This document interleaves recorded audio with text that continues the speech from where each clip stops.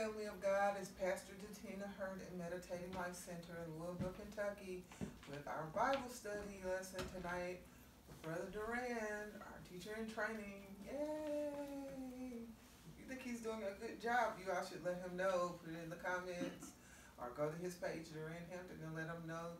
We got a lot of views on there, some comments to me. So you all seem to be appreciating that we've expanded out into a Bible study. But if you missed any of the lessons, you can go to our Facebook pages, which are Pastor Tina Meditating Life Center. It says Pastor Tina, Beatrice McClendon Meditating Life Center on Facebook, or Tina Hampton Hurd, or Minister Tina, or our Foundational Bible Study Group. And again, usually I share these to Brother Durand's page, so he's kind of new here recently, so if you want to talk to him, he would appreciate it. Go ahead and friend him on Facebook, get to know him a little bit better. Tonight's lesson is going to be part 2. We've been talking about the book of James. Don't forget to subscribe to our YouTube channel, which is Minister Tina, because then you can put the lessons on autoplay and you can listen to all of them or share them with other people in your car. Because what? If they may not listen to me or you, but they may listen to the lessons if you're playing them in your home or on your device. All right, and also you will know when we have something new that comes up that I put on there. You get to know all of us a little better. So we appreciate every last one of you, your comments, your likes. Please like, share, and follow right on Facebook so that we can all get these lessons all together, grow in grace, and be able to build upon what we've learned and share it. As you get your Bibles ready or your devices ready and turn to the book of James, I'm going to lead us in a word of prayer. Father God, in the name of Jesus, we just thank you because you are good, you are holy, you are worthy, you are excellent in all the earth. We thank you, God, for being God. We thank you for your majesty, the beautiful world that you created. Even though mankind has done many things that have been destructive, we still can see the great beauty in your creation, God. So we know that there's none like you, and we thank you and appreciate you and bow down before you while we bring forth this lesson that you have given Brother Durand to bring to us, Lord. Help us to get the principles and be able to apply them to our lives in hope and in obedience, and enjoy, Lord, that there's a blessing in knowing your word because it brings us closer in relationship to you. Now, Lord, we just lift up anyone who is in need, any area in our lives, God, where we're in need in our spirit, Lord, if our faith is lagging somewhat, some things have come at us, Lord, some things we're still to overcome, some things that we're still working on, that we're still vulnerable to, Lord, we ask right now in the name of Jesus for your strength and your power, your love and your joy to permeate our souls, our minds and our hearts. Lord, help us seek your word, Lord, and learn to rightly divide it and meditate on your word, because your word is truth, God. Help us to live it so that it becomes truth to us, God. Help us to share it so that we can be united in that truth. God, we ask that you touch physical bodies that are in pain right now. Lord, we just pray that people would just lay their own hands on themselves, Lord, like you had me do when I had COVID, or when I've been sick, or when something on my body hurts. I just lay my hands on myself, and I just pray and believe that things are going to get better, that I'm going to be healed, Lord. And even that if I go through a process of healing, in the meantime, I can just feel your power being released. So right now we pray that people lay their hands on their part of their body that they hurt, or put a heating pad or something that gives them some warmth and some comfort, Lord, as long as it doesn't do any harm. Lord, let them use wisdom as to what they might do, but pray and believe you that you are a healer, that you give us comfort in our times of sorrow, in our times of suffering, that you are with us. Right now I could just see people just rolling over, going to sleep. They thought it would be another night that they were not going to be able to sleep, but right now they feel the warmth of your love and the warmth of your touch on their bodies, in their minds, in their hearts. They feel the desire that you have for them to be at peace and to have rest and to keep their joy. And so they are comforted by your Holy Spirit, filling their room and excuse me, and elevating their thoughts to thoughts of worthiness and peacefulness because of the sacrifice of Jesus, that they are yours. They are your children, and like a father, you are comforting them right now. So they're sleeping peacefully tonight, and they will wake up refreshed in the morning. They have forgotten about their pain, even if it's still there, because they are at peace in their minds and their hearts. And we thank you, God, for giving that peace of God to people right now under the sound of my voice by the power of your Holy Spirit, Lord. We just pray for healing, that they get the medical help that you have provided, that they get the mental health help that you have provided, the emotional help that you are providing in your word, by your Spirit, by people you have trained up to come alongside to help people find their way to peace of mind, peace of heart, to make sound decisions, to avail ourselves of what you've already given us. Not a spirit of fear, but a power and love and a sound man. We won't be fooled by the enemy. We won't be tricked by our own weaknesses. We won't be deceived by our own sorrows or our past. But we're going to walk in power with you, God. So we thank you, Lord, for our good mental health. That even if it's a process or it's in progress, that every day we're growing stronger in you.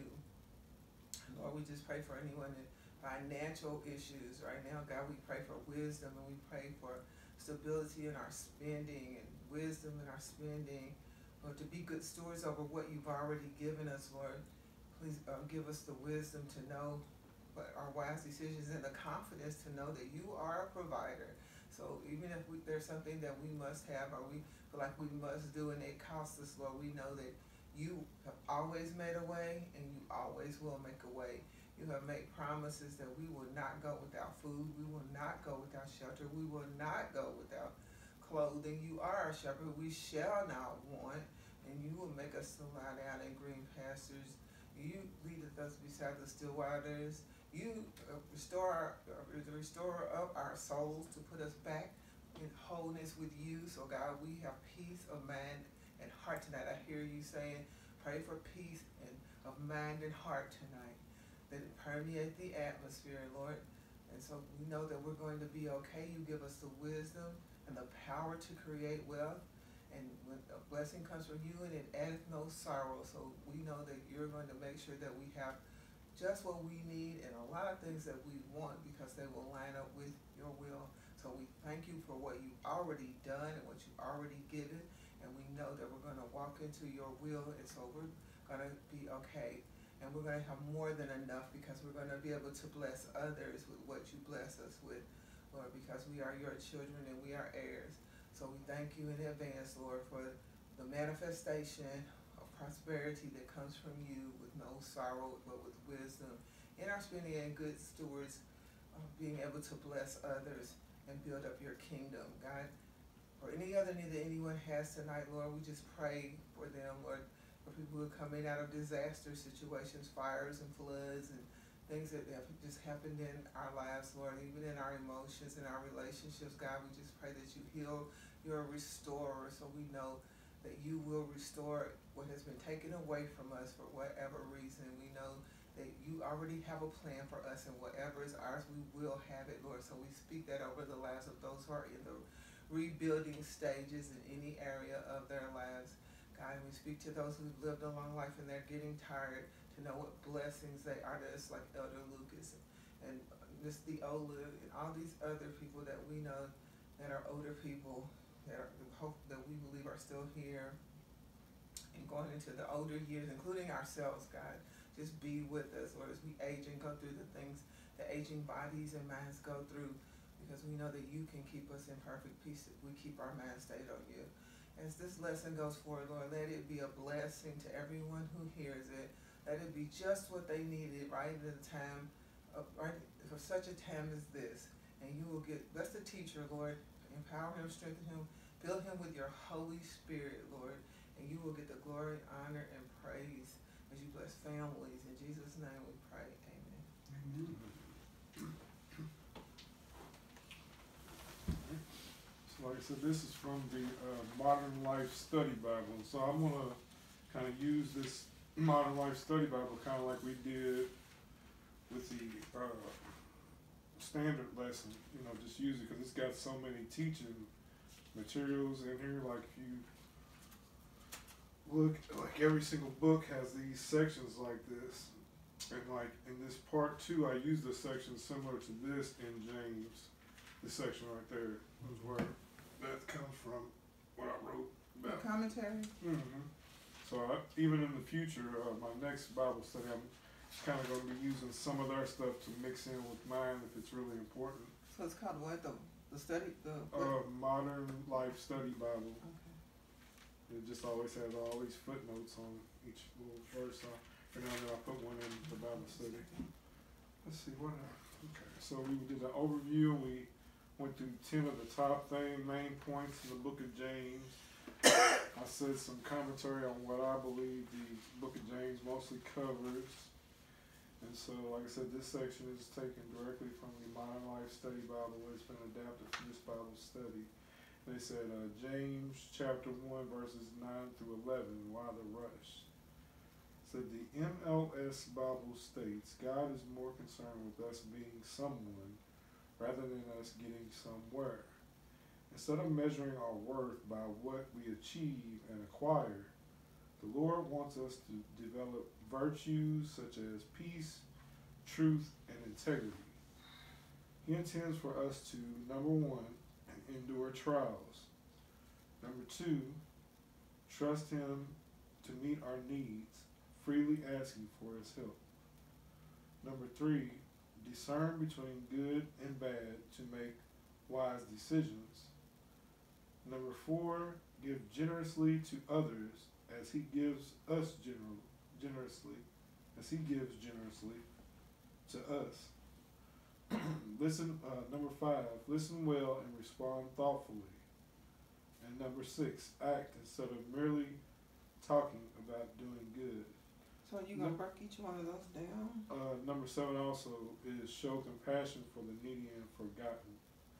But, well, we could kind of, in a way, this says that, like, he knows that we're going to go through a lot of rough stuff. You know, some people just have a dream, think they're going to, just walk through life without any problems, but God expects us to endure trials so that we can gain wisdom and,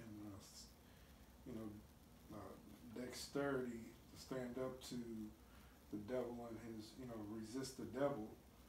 And then, I like that. I like the paragraph, the very beginning paragraph where it says He's more concerned with us being someone than getting somewhere.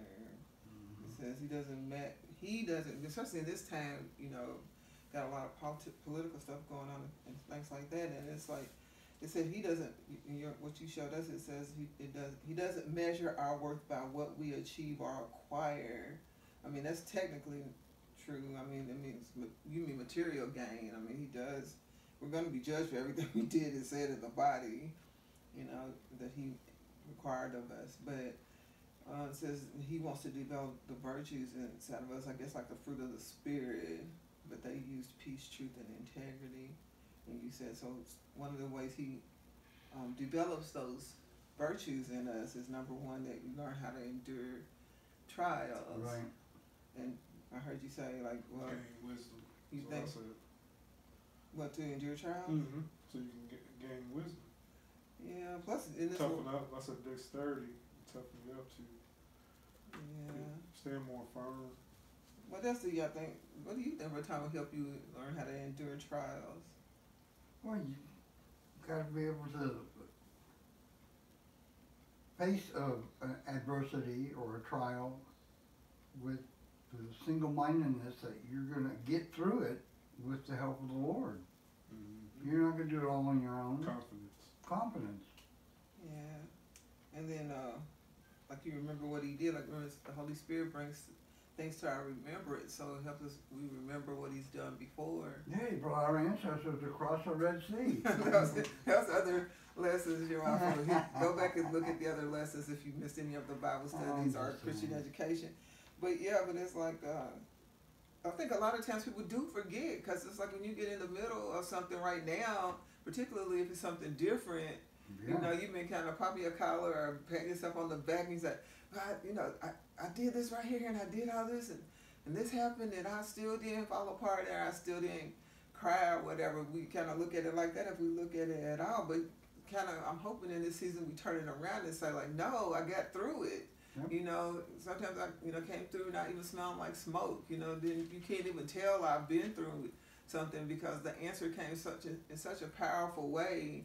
You know, something I thought I wouldn't make it through. You know, like some people have had cancer or diseases or went to prison or got harmed, shot, or stabbed or something, assaulted. Some people have been molested or all these things like that, and those things cause changes in your brain. You know, we like to here we talk about the kind of creature that we are. The Bible talks about human. Why would it talk about being a human if it wasn't acknowledging what kind of creation we are? How does a human body and mind work?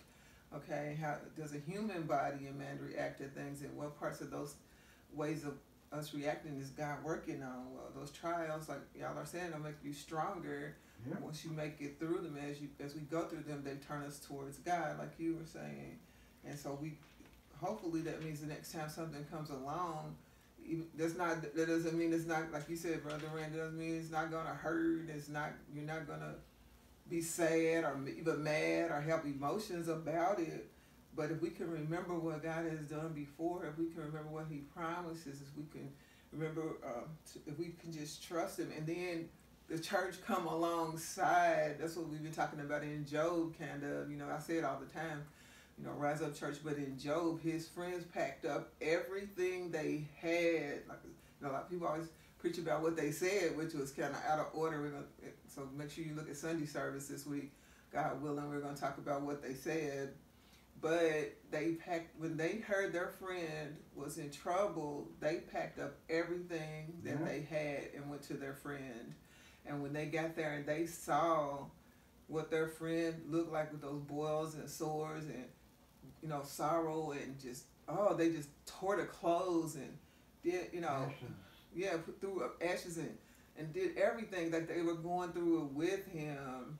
And so imagine, after the fact, the wisdom they gained by doing that, going and experiencing that with Job, and they realized how bad life could get, and how good it is to not have all those things go wrong for you, not to take anything for granted. And they also, learned a lot philosophically, because they were, in my opinion, they were talking kind of philosophically, is what they believed, what was important about about the world and about the heavens and about situations. So they went in a real philosophical argument back and forth.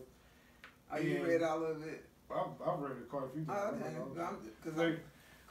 I'm coming from a different direction, as you know this, but go ahead. I was just saying that because we were saying endure trials, by them going through that and Job going through that was a life experience that not only should have boosted their faith, everybody's faith, showing that he went that low, but then came back up that high. So it's like, if you keep believing in God, it's going to work out in your favor, probably even better than you thought.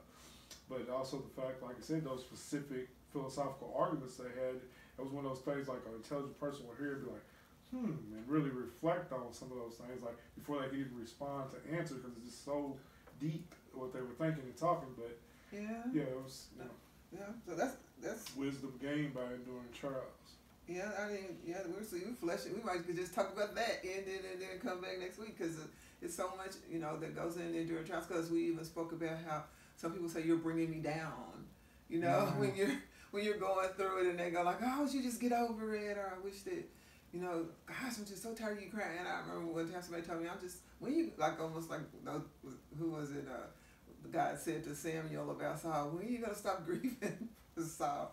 People said that to me one time, and I, because I was grieving something, it was a big loss for me, and I just was, you try not to talk about it because people will be like, oh my God, here we go again. I usually am not like even if you talk to me, even though I might be thinking that sometimes because I'm human, I try my best to listen. I'm not saying I'm better than anybody else or whatever, but I've been through it. I told you almost everything I'm teaching you all, I've been through it. And other than that, I'm studying it, But I understand what it's like when you got to work your way through it. And, it helps us, I feel like it helps us endure it, but we don't help you wallow in it. So it is good when people say, like, okay, when are you going to, let's move on to something else. I try to distract you. Well, what happened, though?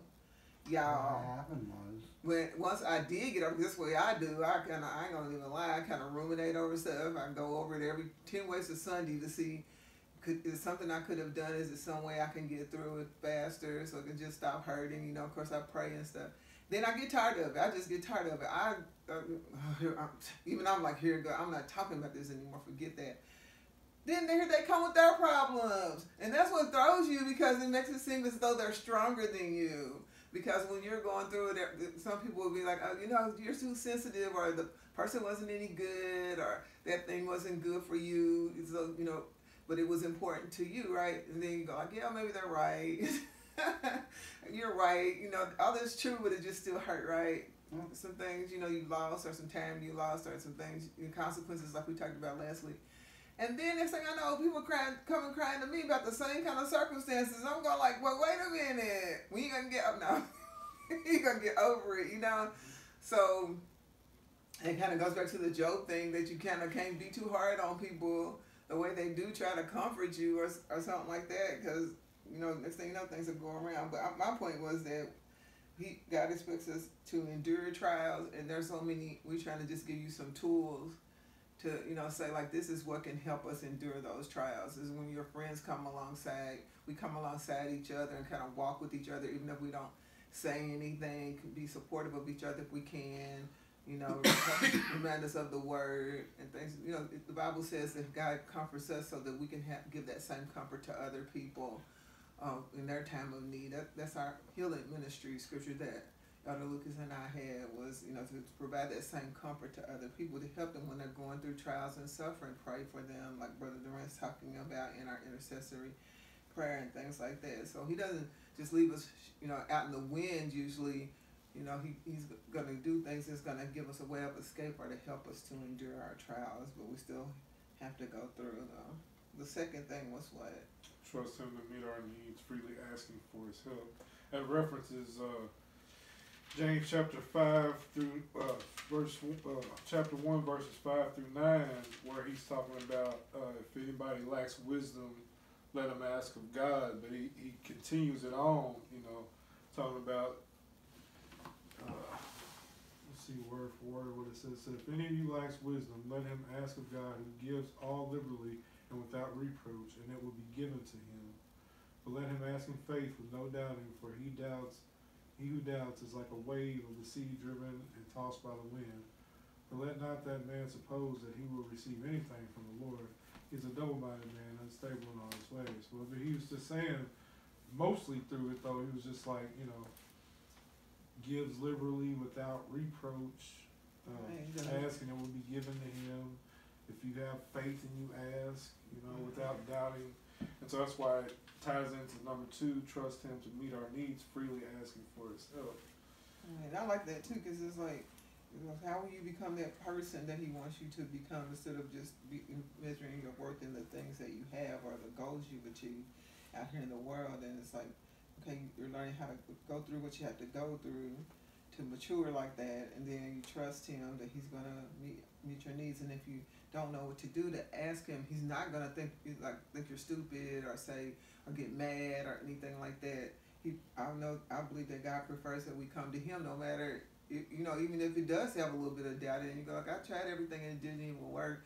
But I know now that even if you do, you know, like the Bible says, I know that, but if you just only do it, or you only ask you, then it's going to be taken care of. So that still takes it back to faith, you know, admitting that we're weak, you know, like the guy said, you know, I believe, well, then help my unbelief, you know. So he knows that we still have a ways to get there, and that's who we end up going to, and that's what he's looking for, is us to go to him. And once again, though, he does work through the hands and feet of his people.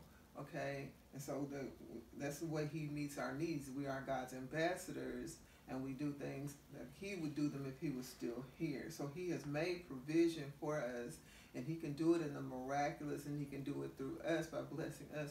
But he also expects his people to come alongside, okay, to help one another in time of need in the ways that we're led by the Spirit. Our basic human decency tells us, you know, that somebody might need our help, and people have been doing a good job of that, at least from what we've been seeing, you know, providing food and loading up and going to disaster areas, or even having soup kitchens and, you know, places where you can go get clothes and stuff. It's just for us to be grateful. That's what I feel like.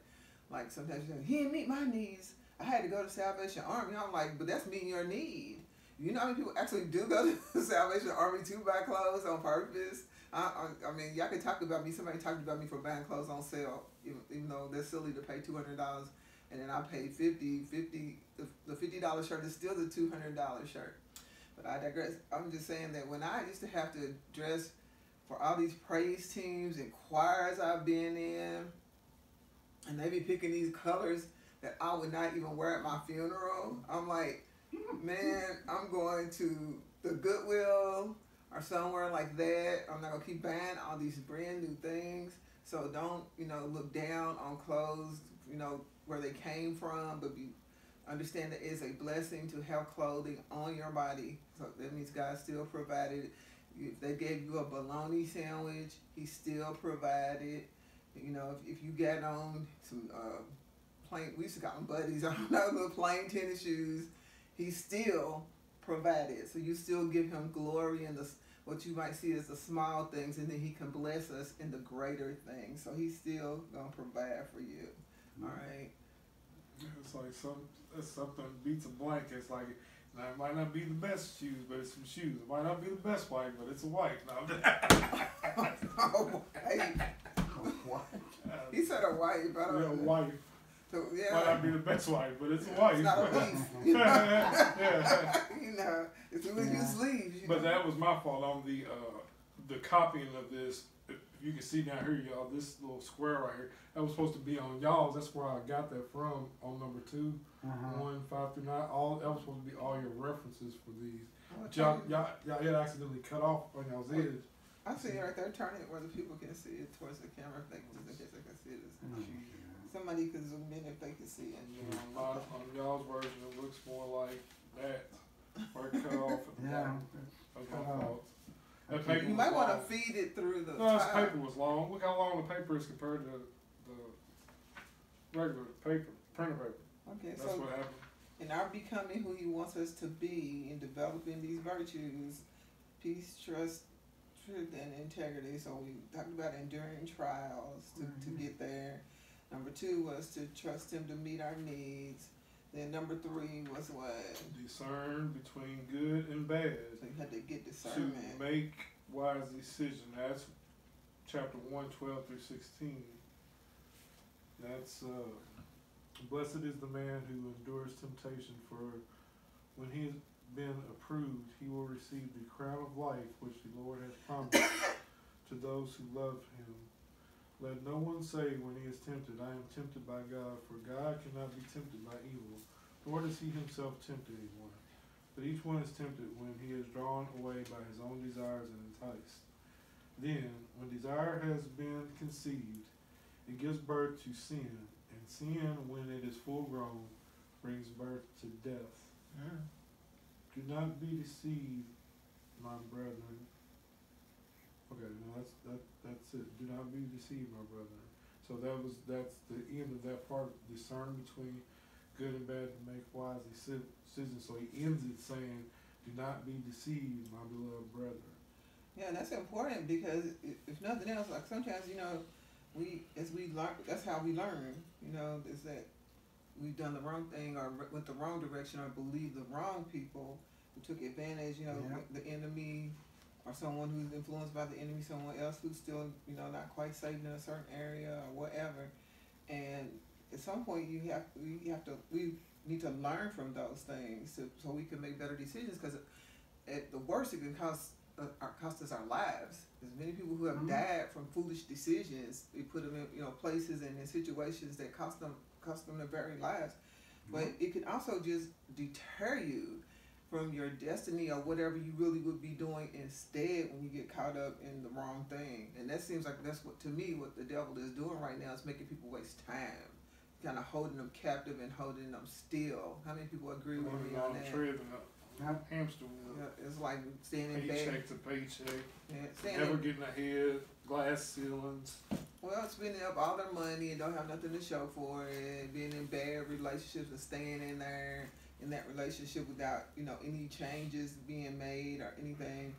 when you know, when you're able to walk away from that relationship, you're not even married or anything, you can just get up and I mean, I know I was just talking about emotional bondage and stuff and things like that, and codependency and all those, but knowing that you need to get out of a bad situation, even something like changing a job, you know, some people, you know, you're afraid to go from one job. See, here we go with that fear again. But God did not give us a spirit of fear. So that's another big thing we have to get past is fear, ungodly fear. So we can make those good decisions. Because sometimes you can discern between bad and good, but you're afraid to take an action.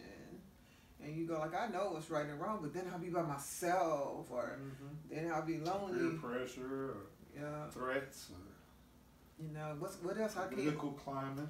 I can't see the future, you know, and so I'm scared to make that move or make that change or anything, give that up, you know, these crutches and strongholds and stuff like that. So we pray and we trust God, and we, you know, and as you make those choices, I promise you that after a while they become easier to make. And you can make choices even though they make you sad or even make you cry or hurt your feelings or even break your heart as you mature. And I'm not saying I arrived at all. I mean, sometimes, like I said, I tend to ruminate over things. I'm a lot better, but I still have to go over them a lot to get my confidence up. You know, like I just went back to work, you know, and it took me for a while. I mean, this school's been in about 40, 50 days or something, and I did not work when my mom was going through her cancer journey and the funeral and all that. And something just had a hold of me, y'all. It was like, I just had this anxiety about, oh my goodness, you know, and then so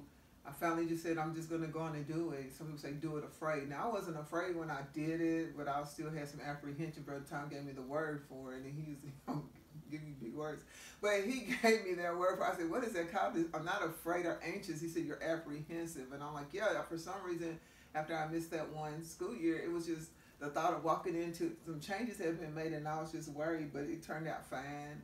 My students were so glad to see me after I had missed that year and stuff like that. So don't let unreasonable fear hold you back, you know, when you know the choice that you need to make this for your good. Now, and use the godly fear, you know, the fear of God, the fear that comes to you that says, oh no, don't do this, as a deterrent, you know.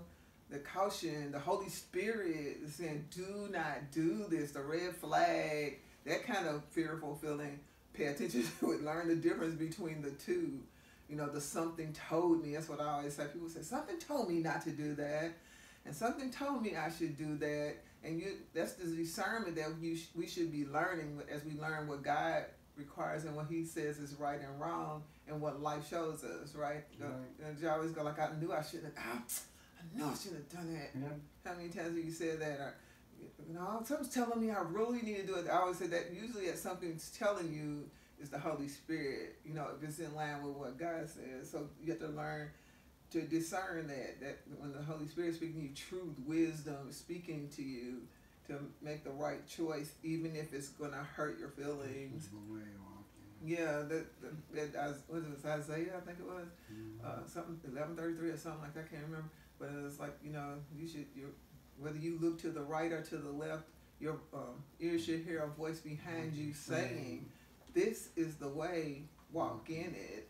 At some point, that's the way it should be all the time. Even though turning on the water, honest to God, I mean, when you get ready to wash the dishes or not, so it gets that, you get that attuned to it, or you go, at least I know that's how I feel. Not paranoia, not every little thing where you get frozen in the mobile because you're not sure. But sometimes I'll go like, I think I'm not going to do that. And it'll be a simple thing, but I'm like, if it's even a possibility that it's God, you know, then it's in my best interest not to do that thing. I'm not going to wash the dishes right now. I'm going to go do something else, you know. I don't want y'all to get into mental illness and not, you know, like I said, or paranoia. But sometimes it's even the simplest of things, and then you'll discover why something happened, and you go like, wow, I'm getting more and more attuned to hearing from God. Because, you know, it's going to differentiate. It's not going to be like every step you take, every move you make, every, you know, like that. It's just going to be the weirdest of things or the simplest of things, I guess you'd say. And you go like, I don't think I'm going to do that right now. I think I'm going to just leave it alone. And then you're going to start finding out God's training you to have that discernment for making good and better and best decisions, and being able to walk away from bad decisions and bad choices, even if it's something you want super bad or you were hoping for. You learn that, that something is telling me to just leave that alone. Okay, I know I'm talking a lot, but go ahead. Number 4 is give generously to others as he gives generously to us. And that comes from chapter 1, 17 and 18, which kind of continues from where we were at. It says, every good gift and every perfect gift is from above and comes down from the Father of lights, with whom there is no variation or shadow of turning. Of his own will he brought us forth by the word of truth, that we might be a kind of first fruits of his creatures. And I was talking about as he gives us generously. I don't know if giving somebody on the street corner $1 is giving generously, but like you said earlier, it may not be a blanket, but it's some kind of blanket. And then maybe that $1 will help. 15 people give him $1, Yeah. Sometimes, like Evan said, every little thing counts. Yeah, and people, I don't know if people are giving more or less or whatever, but again, in ministry or in the simplest of things, like it's not easy because some people don't want to give anybody anything. They're paranoid and they're like, he's just gonna go drink it. And I remember a guy, he asked me for money. He said he was gonna go get a beer, and I gave it to him because he was honest. I said, okay. He said, I'm gonna put your groceries in your car, and I'm gonna be honest with you, man. If you tip me, I'm gonna go right across the street and get a beer. And I told him, I said, well, you know about alcoholism, you know about drinking, you know that it's not good for you. And he said, yeah, I've been considering that. And I do understand that, and I'm like, okay, but because you were honest with me, I'm going to give you the $1. And so I gave it to him. So be led by the Holy Spirit, because that's my hope, that because he had an encounter with me, that maybe it changed something about him that day. Even if he went and got that beer that day, that my voice is in his head and in his ear, to say, like, I'm a pastor, I'm a leader, I'm so grateful, to be kind to him while he's still maybe in his bondage and stuff, that's going to do something for him. And so you get, it is kind of a little bit easier to just hand somebody $1 or $2 or something like that. But we've done so many things to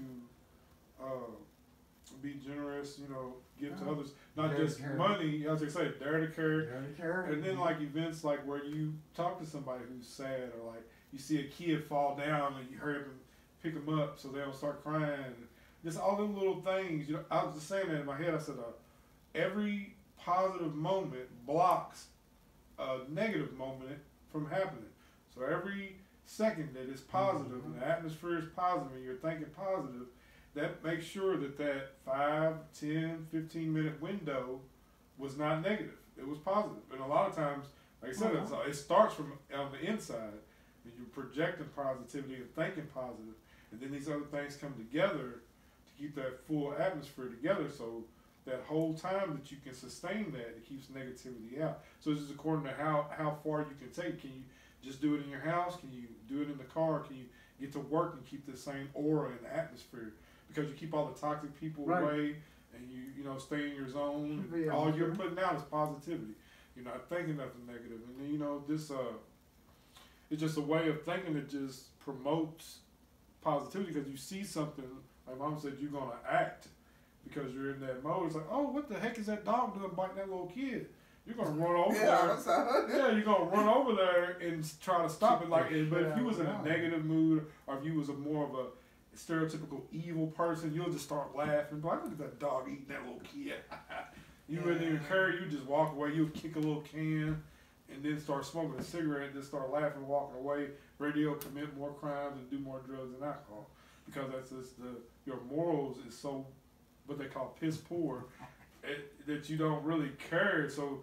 No, I get what you're saying. Yeah, you gotta being generous. Well, my main point was being generous is more than just money, too. Right. You're saying you're using a spiritual definition, which is probably more what God is talking about, because He uses money for an example, because that's what's so important to us, giving our money to people. Where your treasure is, that's where your heart is. But you're right. It's like spiritual giving of your love and of your time and of your concern. Holding the door for older people with 4-way walkers and wheelchairs. holding the door for them, and you know, Yeah, like, ladies drop their purse and they don't realize it. You're like, oh man, you dropped your purse before one of the more corruptible people take it. yeah. You'd be like, oh man, you dropped your purse. Everybody's looking at you all mad because you said something. Dang. Yeah, but it's not like, everybody. well, not everybody, but the criminal element, the Or undesirables. like you were saying a while back, it can reset somebody's negative thinking or negative experiences when somebody else is generous in their love and kindness, the fruit of the spirit that we started off talking about that God wants us to gain. It spreads from in you. Yeah. Now that person is happy because instead of them losing their purse that day, I was there and was able to warn them that they were about to lose their purse or get it stolen. And so now they're actually happy because it's like, oh, I'm glad Durand was there because he's an honest guy. He's probably the only honest guy there. And he just happened to be there when that happened. So I got, so now she's happy. She's positive. So my positivity affected the outside world. Now she might do something, help somebody else. A lady might drop a whole bag of canned goods in the parking lot. And then so she'll go over and help an old lady pick up canned goods. Normally she'd be ripping and running and didn't have time to do nothing. Yeah. But since I did that for her, it put it on her conscience to do something nice for somebody else. And it just kept spreading. Right, and that's the fruit of the spirit. It's like planting seeds and things. It's like you got kindness and goodness and things like that you show other people, and they can give a word to that and say like, wow, that person was very kind, or they were very good. They did a very good thing. Those are fruit of the spirit. What were you going to say? Oh, like the time we were at Walmart and that guy was witnessing all the way around the store and following us, and you told him, man, you have to obey the laws of the land, and he cleared up, be quiet and was let out. But that's another So thing. you're saying giving attention and giving time Right. to somebody. That's another thing you said. You said lead by example, and so like by me doing that, like you'll see, like it was a little kid who was like 15 or something. Maybe he was in his head, he was thinking about joining the gang that day, but he seen me get that purse and give it to that lady, and it changed his heart. So that leading by example. It might be third person. Somebody might witness you doing something for somebody else, and they might even catch the bug. And you might not ever know it. Yeah, you might not ever. Somebody see you doing something good for somebody else. It can proliferate positivity. Yeah, because one of the lessons one of you all was teaching, it straight up said that it was talking about how other people were watching. We started talking about how people are watching what we do as the church, so we need to be careful. And mindful of how we're living our lives. You're watching me all the time at PFT. Like he's upset. So it's like it still goes back to the original part of your lesson, why God wants you to become a certain kind of person and develop those virtues. And those virtues are usually going, even though they call them peace, truth, and integrity, it says such as, because there's more. There's fruit of the a lot spirit. Of virtues. And everything that you're naming, those are all fruit of the spirit. Like again, there's kindness and goodness and peace and patience. You have to pay. All those are fruit of the spirit. Go to your Galatians, and those are fruit of the spirit that we're talking about that go along with this. And those are virtues that we're developing as we do these things, as we learn how to properly endure a trial without sinning or trying to hurt other people or turning against God, and as we learn how to trust Him to meet our needs and we're faithful, right? That's a fruit of the spirit, and learning how to discern what's good and bad, and to make good decisions. That's self-control. That's a fruit of the spirit. And then to give generously to others as He gives generously to us. And we're talking about doing all these great deeds, and that's patience and kindness and goodness, and those are fruit of the spirit. And so, and then the last one, I think, next to the last one is, Listen well. yeah, I was letting him It's actually two more. I said the next to the last one. 5, 6, and 7. We did generously. Then there's okay. I didn't see the needy and forgotten. Okay, so listen well. Listen well and respond thoughtfully. Number 5, 119 through 121. Okay. You still in James 1? Mm-hmm. So then, my beloved brethren, let every man be swift to hear, slow to speak, slow to wrath, for the wrath of man does not produce the righteousness of God. This is listen well and respond thoughtfully. That was through 21. The righteous does not produce the righteousness of God. I got the Amplified, so it's got a whole bunch of words. 21 counts too. says, therefore lay aside all filthiness and overflow of wickedness, and receive with meekness the implanted word, which is able to save your souls. And so that's just saying the implanted word, listen well and respond thoughtfully, the implanted word. Yeah, and listening skills are so vital because you gotta listen to what listen to what the Lord is saying, and that show you how bad or good our skills are anyway. Because when we read the word, we should be hearing the voice of God, and when we're obeying the word, and when we're living our lives, we should be able to. And then to hear, like, no, I know this is what I learned, this is what I was taught, this is what's right, this is what's wrong. Excuse me, feeding into this list of other virtues which we've shown correspond to the fruit of the Spirit. And then listening well means like being able to hear, not just listen, because listen means a sound, hit your eardrum, but to hear it means to take it in and to understand what was said, or the sound that you heard, like with the train. Chico, the train. We were getting ready to leave today. We took them to the fort so they could run. The boats were going up and down the river. And so sometimes they bark at the boats. I don't know if they think it's the train. And we thought we weren't going to get to see a train. And next thing you know, we hear the rumbling. You know it's a train. The tracks are shaking. And you go, that's not a boat. It's a train. And we turn around because we know it's coming. We turn around in anticipation and expectation. And we wait for Chico to start barking because we wait for the train whistle. Because we're listening, and we're listening to hear that is in fact a train. And that's the kind of attention that we need to have to listen well.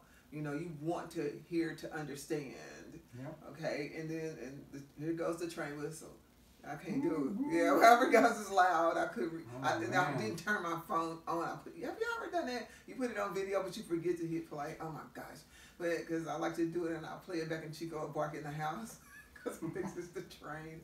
Okay, but I turned it on later, and he was running behind it because even the dog could understand the train was coming. And God wants us to have ears that hear Him. You hear Jesus say, those who have an ear to hear that, listen to what the Spirit of the Lord is saying.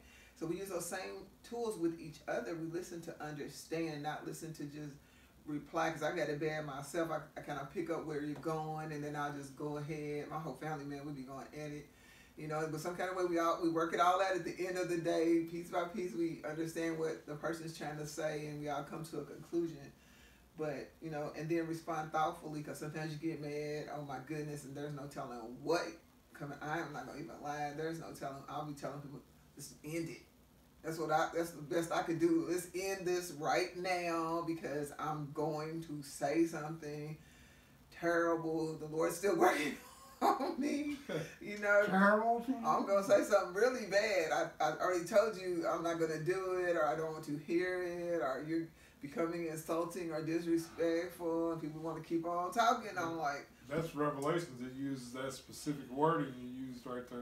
He who has an ear, let him hear. I think it says it multiple times. Well, Jesus says it too. He who has an ear, let him hear. Yeah, he says that. So it's like, and then respond thoughtfully. So you have to respond thoughtfully. And you should know that about yourself. That we can't just turn around, because people will shut it down. They won't. They won't. If it's important to you, then try to respond thoughtfully. I told you, like, when the little boy tried to kiss me, I told him I hate him, right? I told y'all that on another thing. I ain't hate him. I just didn't. I wanted to go away. I didn't have the words. So we got to learn our right words too. I mean, when I was a kid, that was when not now. I'm not pushing babies away right now.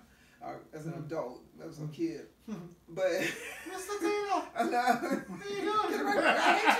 I hate you. It was when I was a kid, and